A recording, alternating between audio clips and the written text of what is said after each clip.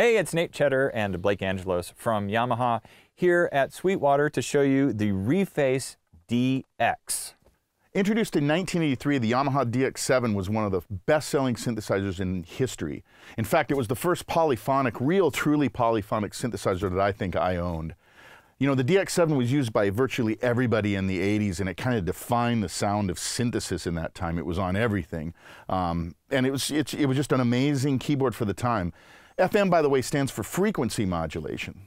Yeah, FM was the type of synthesis that was used in the DX. And before the DX, synthesizers typically would make their sound by starting with a complex sounding waveform and then filtering it out or subtracting from the sound. This was known as, and is still known as, subtractive synthesis. Well, with the DX, it approached it kind of from the opposite way, where it starts with a bunch of very simple waveforms, and just to simplify the matter, because it's very complex, it adds them together to make a very complex, very dynamic waveform. We call this additive synthesis. So it's not, one isn't better than the other, or it's just a different way to make synthesizer type sounds. And the DX, like you said, was very popular in the 80s because it brought a very new sound to synthesizers. The thing about the DX that was cool is that it was, as far as finding sounds, they made it very easy to use. You could just select sounds, and it was a programmable synthesizer, digital synthesizer. It was very cool.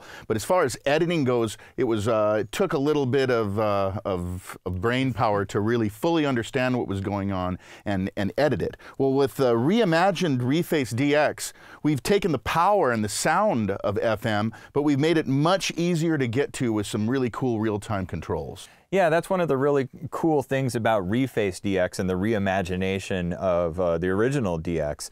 And I think the really cool thing is this new multi-touch control panel that you have now. So you have access to 4 parameters.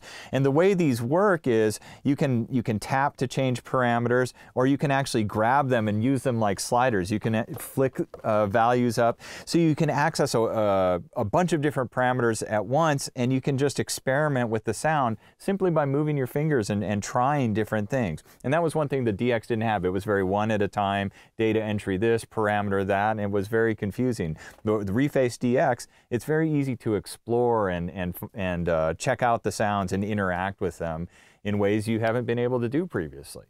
It's a very cool thing, and you know, the sound of the DX7 was always, you know, associated with this kind of a sound. The DX7 electric piano sound. But nowadays, people can use the power of FM and really create some really cool sounds that are really useful in things like trance or drum and bass or dubstep or any other kind of EDM style music. Yeah, dubstep, for example, the sort of wobble type bass. Well, there's wobble FM style basses that are very aggressive sounding.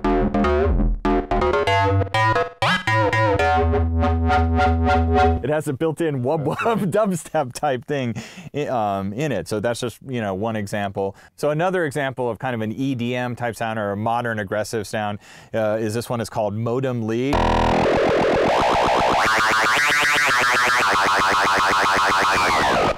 And like we were talking about before, we can interact with it. So if I hit any of these FM quick edit buttons,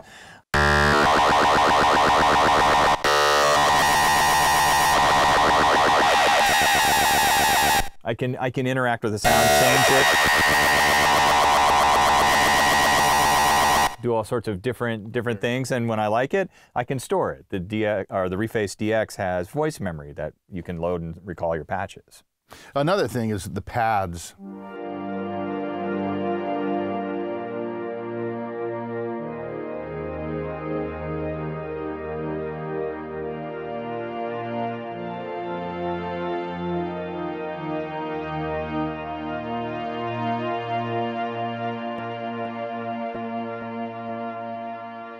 Very lush, cool pads. FM's really capable of generating some really amazingly beautiful sounds as well.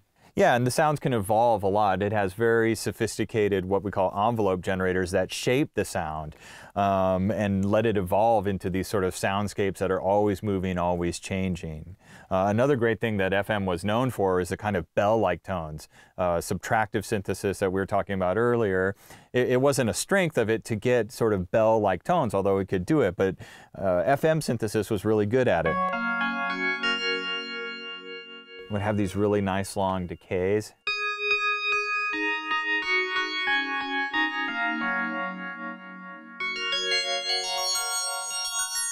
Very glassy sounding, very bright. It's really cool. One of the things that I love too is the effect button that's on the front. My DX7 didn't have any built-in effects, and having just some nice delays, reverbs, there's a phaser, there's the wah effect, I believe. All sorts of really cool effects that are built into it.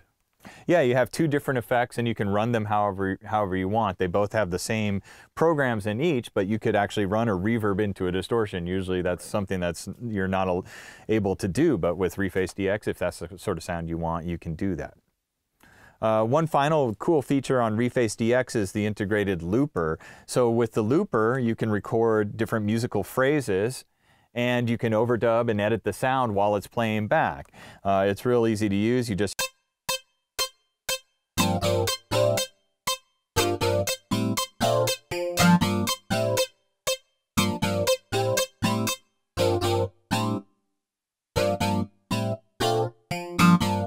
and now if I wanted to add something over the top,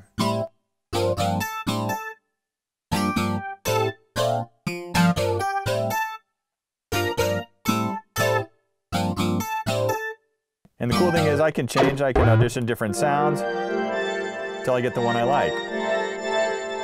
So that's a little bit of the looper, and that's the Reface DX from Yamaha. If you have any questions, please contact your Sweetwater sales engineer.